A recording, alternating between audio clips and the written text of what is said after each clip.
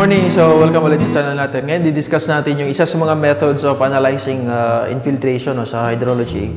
So, ito yung tinatawag natin na Horton's infiltration method. So, for this video, di-discuss natin yung concept, yung equation, so ano yung meaning na equation niya, and then di-discuss din tayo ng isang sample problem para ma-apply natin yung concept, tsaka ma-apply natin yung equation, para makita natin kung paano ma-apply, paano i-apply yung equation sa isang given sample problem. Okay?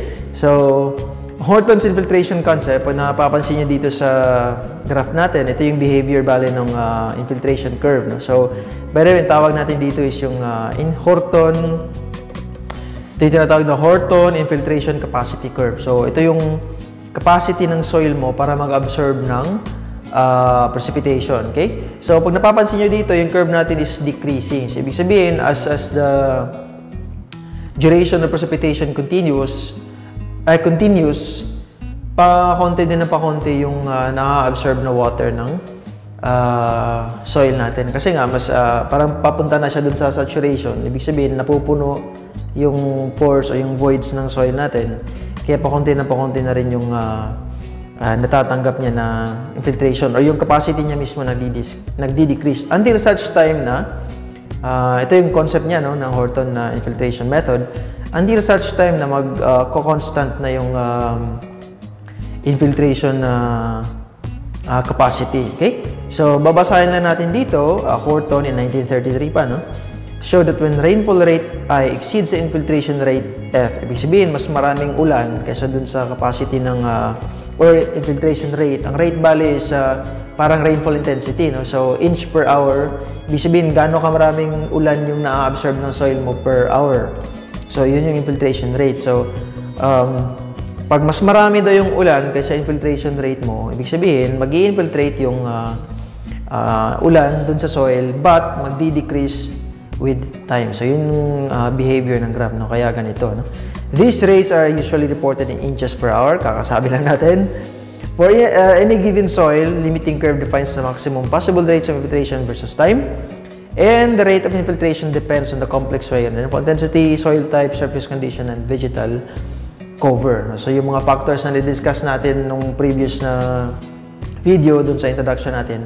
So, yun pa rin yung mga factors na nakaka-apekto dito, yung mga considerations dito. So, again, capacity decreases with time and ultimately reaches a constant rate. So, I think masabi na rin natin kanina, advanced tayo na mag-isip. Anyway, caused by filling of soil pores with water, which reduces capillary action. So, yung capillary action, I think na-discuss natin ito sa hydraulics or sa fluid mechanics na video natin. So, yun yung parang force between yung water molecule mo tsaka yung walls. So, malaki yung force na yun pag hindi siya saturated yung pores natin. So, anyway, di-discuss lang natin ulit yung figure. Ito yung graph ng ulan. So, yun tinatawag natin na gross precipitation. Gross kasi yun. Ito yung total precipitation talaga na hindi pa nasasubtrakan ng initial abstraction or canopy interception. Okay. So, ito yun. Yung sinasabi natin ngayon. Na initial abstraction or canopy interception, kasi madalas tinatawag siyang initial loss sa storage kasi parang pagbaba pa lang ng ulan, yung ibang amount ng precipitation na yun, pag masyadong mainit for example or mataas yung temperature, may mga amount na ng ulan na nag-evaporate bago pa sila mag-reach sa surface. So loss na yun agad kasi nawala na sa system, di pa sila nakapunta din sa surface. Another loss is yung tinatawag natin na canopy interception. I think na-mention ko dito sa lesson 1 pa lang natin, nung introduction ng subject. So, yung canopy interception, yun yung mga water na nakukuha ng vegetation. So, yung mga sumasabit dun sa dahon, yung mga nai-intercept ng forest. Kasi di ba pag naglalakad ka or nasa ilalim ka ng kagubatan, tapos umulan, hindi masyadong pag-start pa lang ng ulan, hindi mo yan mafe-feel agad, lalo na pag ng mga kahoy. Kasi yun nga, nai-intercept ng mga trees, ng mga dahon nila yung precipitation. So, hindi siya umaabot diretso dun sa soil. So, initial loss yun, initial abstraction ang tawag doon. Kasi yun nga, nawawala na sila sa system mismo ng watershed. Okay? So, yun. Kaya meron tayong initial loss dito sa storage. Tapos, ito yung volume ng runoff. Ibig sabihin, ito yung nagpo-flow dun sa surface natin, land surface, papunta dun sa streams. Tapos, eventually, papunta dun sa ocean. Ito naman yung volume ng infiltration. So, kung makikita nyo dito sa graph na to, parang ito lang, no? Yung precipitation, magsasubtract ka doon ng initial loss, yung mga nag-evaporate, yung mga napunta sa puno, ganun, no? Meron typical values din yan, no, ng storage values para sa type of trees. For example, ganitong tree, ganito yung storage niya, 2 mm. So, napupuno din yan. No? So, pag napuno yung storage na yan, pupunta yung mga tubig mo sa trees, papunta na dun sa soil surface mo. So, I think na-discuss natin yan sa lesson 1 pa lang. So, kung gusto nyo ma-review, dun sa lesson 1, pwede din natin ilagay na lang pala sa description box para mas madaling mahanap na. Anyway, yun. So, sasubtract ka nito, tapos sasubtract mo rin yung volume of infiltration, makukuha mo na yung runoff. So, importante kasi yung runoff, pag, kunwari, baha-baha. No? So, ito yung parang, ito na yung tubig na pwedeng bumaha dun sa floodplain natin, no? Yung volume ng runoff. Okay? So, this is generally the description or yung visual description ng Horton's infiltration concept. Okay. So, in terms of equation, ito yung equation ni Horton's infiltration method. F equals Fc plus Fo minus Fc times E to the negative KT. So, ito yung mga meaning niya. Ito yung infiltration capacity, no? Inch per hour. And then, meron kang initial infiltration capacity, final, tsaka empirical constant. So, ito, papakita natin mamaya na for a specific type of soil, meron na tayong mga typical values, no, for FO, FC, and K. So, i-compute na lang talaga natin dito is yung F or infiltration capacity na naka-inch per hour. So, infiltration capacity, ibig sabihin, sa isang oras, ilang inches ba yung kayang i-accommodate ng soil na yan para sa infiltration. Okay? So, notice na yung mga unit natin dito, English units, no? So, kailangan mo lang mag-convert, no, kung meron kang naka-SI para ma-apply mo yung ano natin, no? Kasi mostly, typical values natin for, meron din naman yatang typical values for SI, no? So, anyway, check na lang natin mamaya, okay? So, yan. So, sample problem, para ma-apply natin agad yung Horton sa infiltration method, infiltration capacity, FO, of a watershed is estimated as 1.5. Meron tayong FO, no? Meron din tayong K. This is the constant. Tapos meron tayong FC na 0.2. Horton's equation to find the values of F at T equals 10 minutes, 30 minutes, 1 hour, 2 hours, and 6 hours. And the second is total volume of infiltration over the 6-hour period. Okay? So, kukunin daw natin yung infiltration capacity at the following time intervals na given, tsaka ano daw yung total volume. So, ilang amount ng rainfall yung na-infiltrate within the 6 hours, okay? So, equation ulit, Horton's equation, we have F equals FC, etc., etc. So, papalitan lang natin yung mga variables natin dito, no, ng mga given. So, FO, K, FC, yun na yun, no? FO, FC, and K. So, ito na yung equation natin. This is FO, FC, FC, tapos simplify lang natin, magiging ganito yung equation natin, 0.2 plus 1.3 because 1.5 minus 0.2 is 1.3, tapos ito yan. So, isa na lang talaga yung variable natin dito, yung T.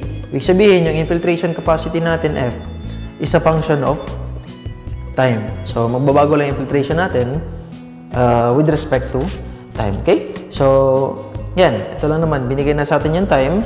Start tayo sa T equals 10 minutes. Notice na naka-hours yung mga time unit natin. So, ibig sabihin, kailangan natin i-convert yung minutes to hours. So, 10 minutes is equivalent to 1 over 6 hours. Substitute lang natin. So, ito lang talaga yung papalitan natin. No? So, magka-cancel yung hour dito. Hour negative 1, tsaka yung hour. So, wala nang unit dito. No? So, pareho na ng unit ito, tsaka ito. Ang lalabas, inch per hour. Okay? So, evaluate lang natin ito sa calculator. Tapos lalabas na value is 1.43 inch per hour. So, ganun din yung gagawin natin sa remaining other time intervals. No? For example, sa 30 minutes, which is equal to 0.5 hours, papalitan lang natin dito. No? Ito yung makukuha natin na infiltration capacity sa 1 hour, ito, sa 2 hours, saka sa 6 hours. So, ito yung summary natin. 16.5126. Ito, no? Kung makikita nyo dito, as duration continues, nagdi-decrease yung infiltration capacity natin. No? 1.43, etc., etc. So, ito na yung required ng A. Ano yung infiltration capacity natin at this particular intervals. So, pag i-graph natin yan, ito magiging graph niya, no? So, ito, pwede mong gawa ng graph to actually, no? Kasi ordered pair to, X and Y.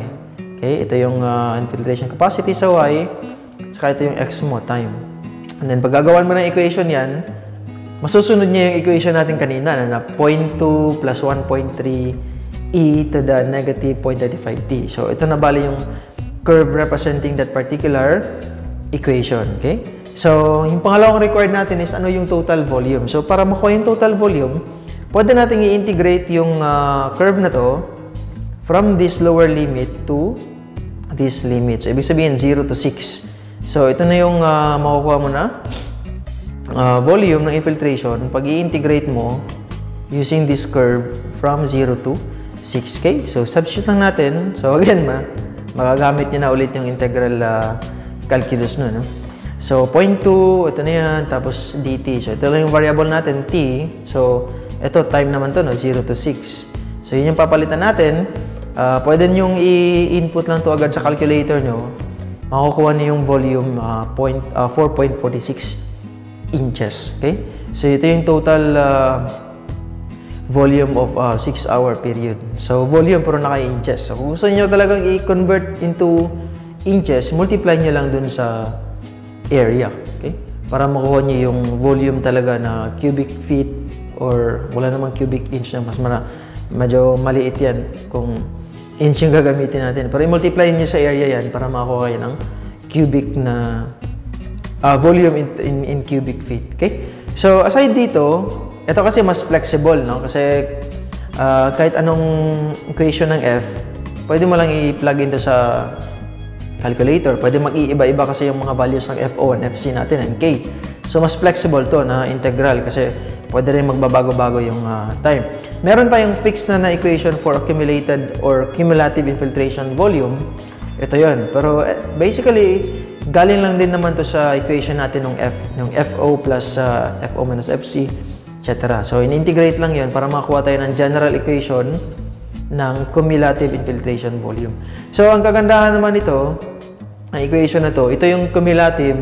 Di ba dun sa precipitation analysis natin, meron tayong precipitation saka cumulative na precipitation. So, ang cumulative is i-add up mo lang yung mga values mo as the duration continues. So, from 1 hour plus ano yung nasa 2 hours, ano yung nasa 3 hours, i-add up mo lang yan lahat. So, ang kagandahan nito, pwede mong makuha yung cumulative o kung ano na yung na-infiltrate, anong volume na na-infiltrate at a specific time.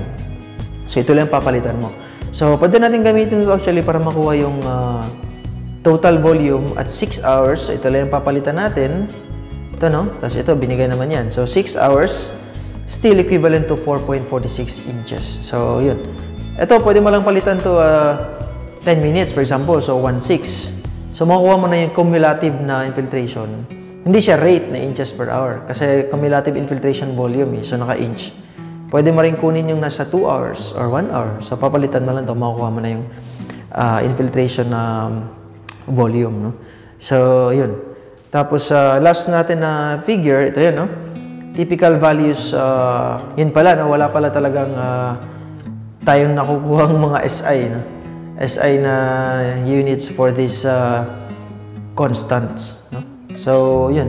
Kailangan nyo lang mag-convert. Pag meron tayong SI na mga values ng infiltration, so, convert na lang natin sa English muna para magamit natin yung Horton. So, ito yung mga available na typical values. Galing to kay Bidient na libro. So, for loamy, sand, sandy, loamy. So, ito yung mga ano lang, no? So, kung for example, gusto mong i-apply yung Horton sa isang specific na area, hahanapan mo lang siya ng equivalent na soil type dito, no? Sa given natin na ano. So, sana meron pang, kung makahanap kayo ng mga other sources na meron ding mga typical values na ang FO, FC, and K, mas okay, no? Ito lang kasi yung nakuha ko dun sa BDN. Ito lang yung mga binigay niya na soil types. So, ito yung source niya, bali, no? So, anyway, yan na yun para sa Horton sa infiltration method. So, again, sana medyo, ano lang, na-explain natin ng maayos. Tsaka hindi masyadong magulo. And yun, thank you ulit sa pagsama sa atin dito. And huwag kalimutang i-like kung nagustuhan niyo yung content natin. And yun, see you sa next na video upload natin. Thank you.